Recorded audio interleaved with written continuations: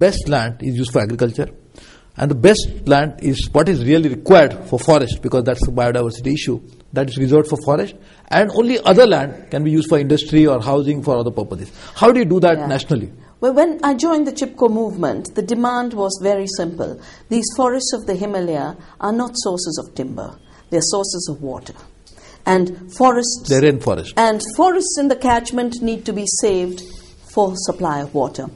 Fortunately, in 1981, we got a ban on logging, and today the Uttarakhand forests are managed for water and soil stabilization. That is the kind of policy we need at the national level. We need to take... It's not a very tough task.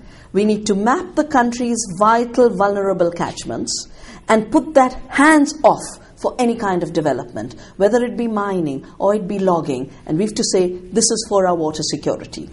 The second level, we have to say, this is for forests. And having worked in the forest protection movement for so long, I know how vital forests are for agriculture. We do need 1/3 of our land under forests. And I am among those who feels that the Tribal Rights Recognition Law should recognize the rights of tribal to live in the forests as forest communities, not to live in the forests as urbanites. And that's why we do need utilization requirements in terms of tied with those forests. Traditional forest dwellers do not want to destroy the forest. It's the encroachers, the mafias who want to take over the land, who would want to destroy the forest.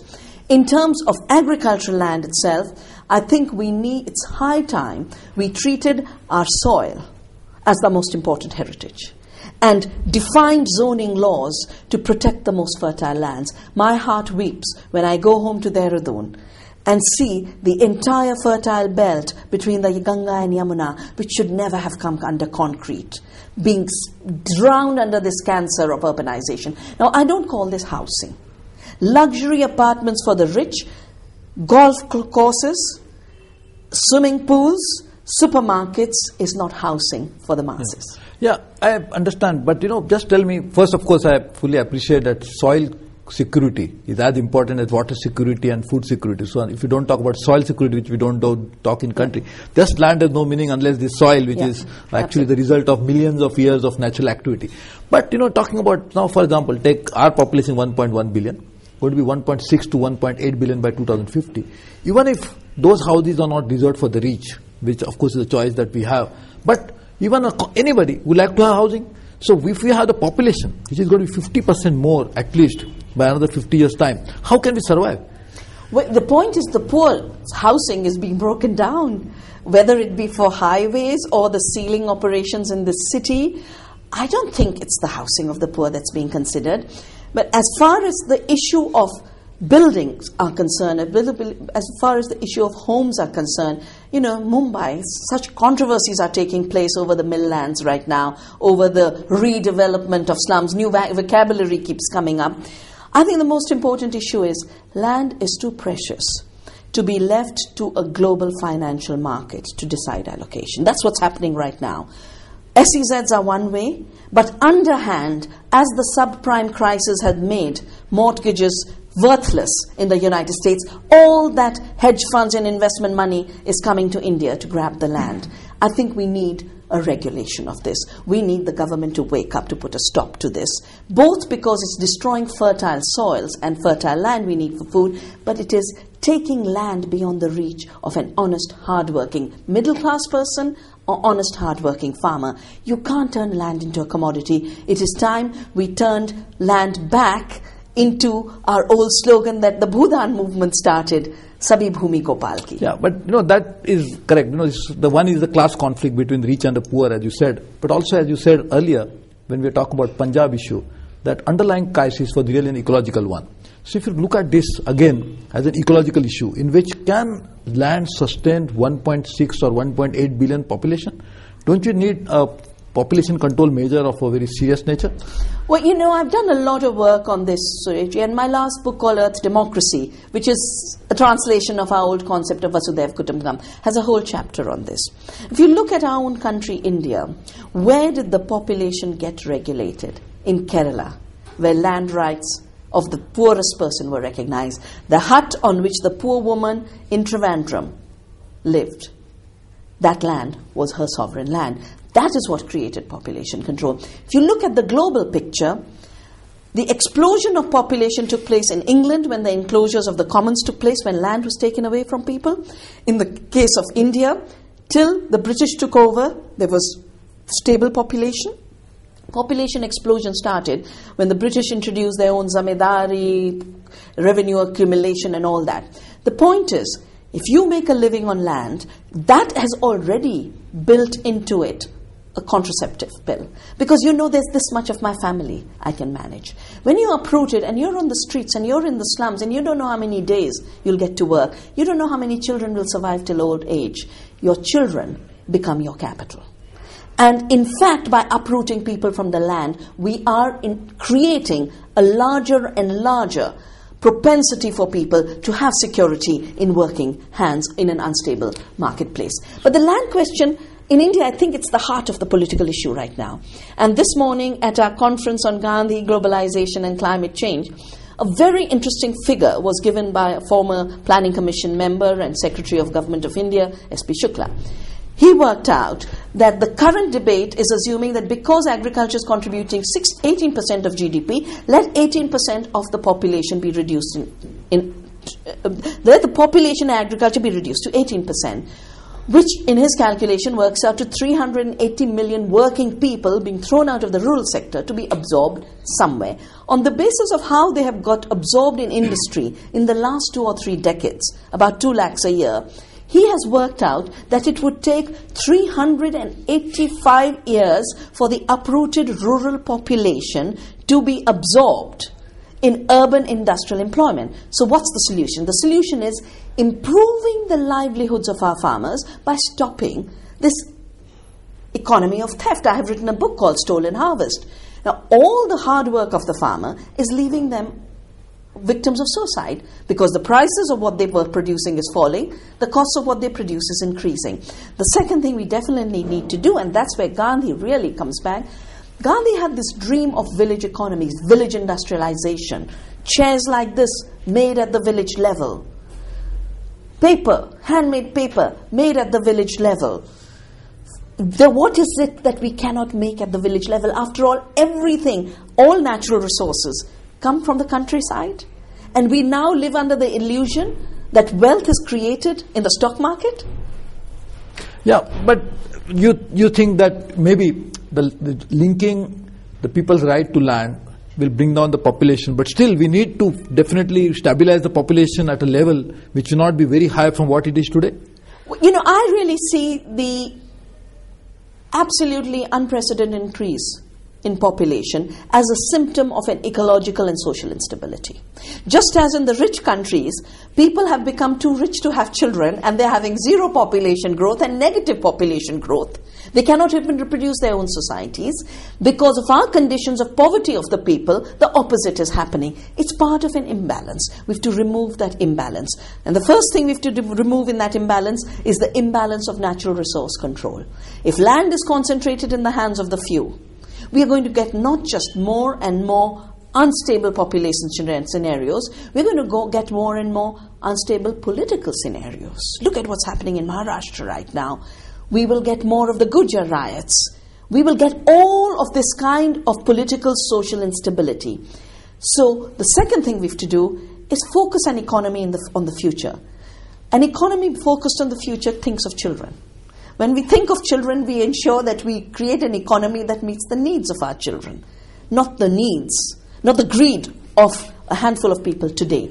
The discounting of the future is what is part of population instability. I know, but at the same time, we'll have to still agree on a figure which is sustainable for this, because ultimately, you know, you can't leave it to the market forces that they will stabilize the population, because this theory would actually conclude that finally we'll have to, market forces will really decide. No, but market forces can't decide, they should not be allowed to decide, but I don't think arithmetic can decide either. And arithmetic can't decide for this simple reason, and you know the figures much better than me. If a tiny handful of Americans can use 45% of the world's resources, and if a non-sustainable lifestyle requires 5 planets, then it's not just an issue of numbers, it's an issue of how we live. Now, India has had 1 billion people. we didn't make a mess of ourselves, but in this last decade, we've ruined every river. We have cut every tree. My heart breaks each time I travel from here to the airport in Dehradun. No matter where you go, every tree is being cut. Mysore to Bombay, ancient growth. You know, we used to plant trees along the highway to give shelter to the passerby. Today we cut the trees so that we can drive a little faster. Now, that basically means there's no fixed arithmetic on numbers, but there's an ethics of how we live on this planet, and we have to reduce our footprint, both by stabilizing our numbers and definitely shrinking our resource per consumption and reducing our energy demands. Yeah. I find it a shame that in 2007, 2008, when India should be showing the way to the world for a prudent living that is more enriching, we are aping the worst of China, the worst of America, and saying now we are growing. Well, another very passionately you always fight is globalization.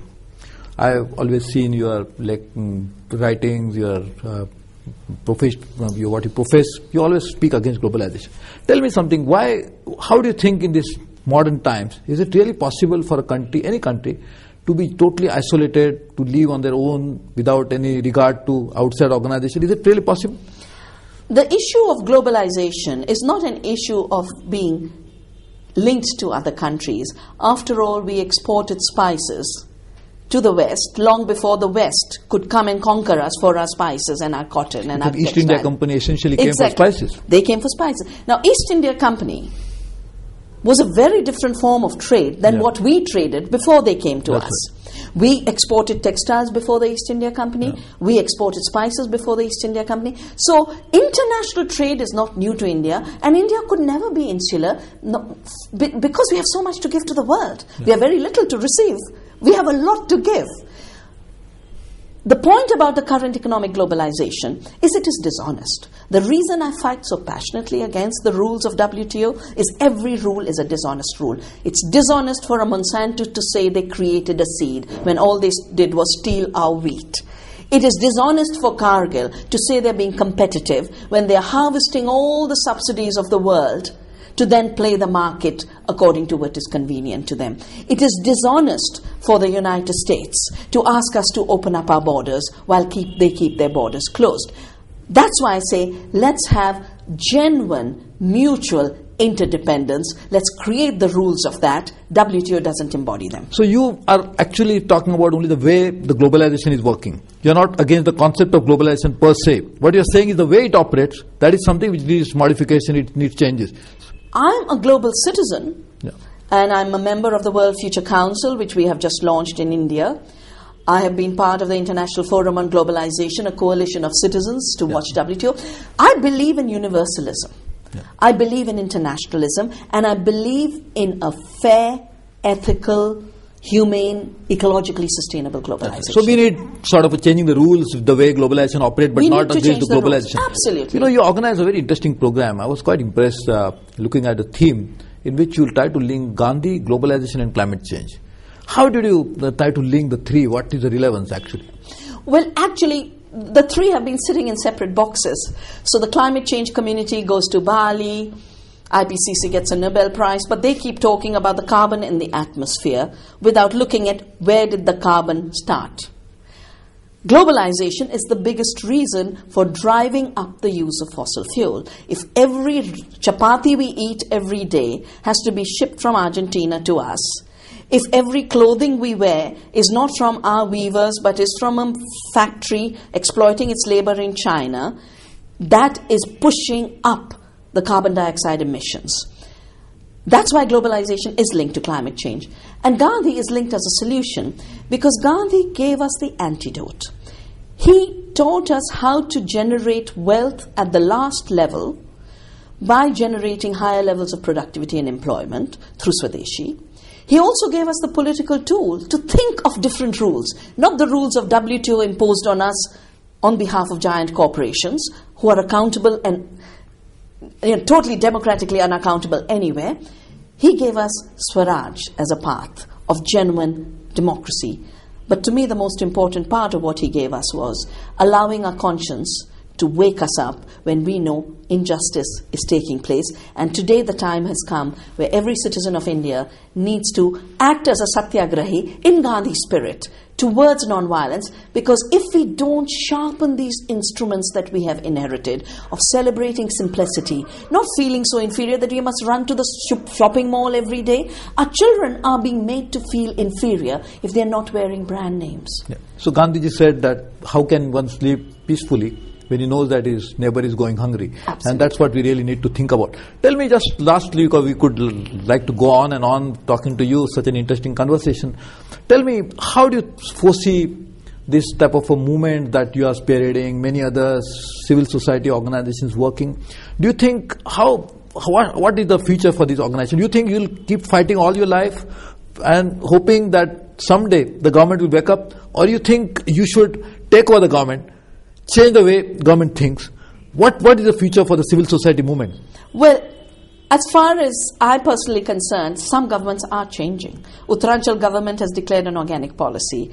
I am very closely working with the government of Kerala, where a new organic agriculture policy is being worked on. But I'm also an international chair of an international commission on the future of food, and internationally governments are changing. 43 governments in Europe have signed an agreement with us on GMO-free zones, that they will not accept GMO seeds and GMO products. So governments are changing. The problem is centralized governments are more influenced by greed. And what we need is a shift from an economics of greed to an economics of sharing, an economics of short-term to an economics of permanence. On that, I feel if the world does not make that change, it's going to go up in flames either because of climate change and global warming, or go up in flames because of conflict. So there's only one way if we have to live into the future as a species, as society, and that is sustainably, using resources prudently, sharing them more equitably, and celebrating life in our simplicity.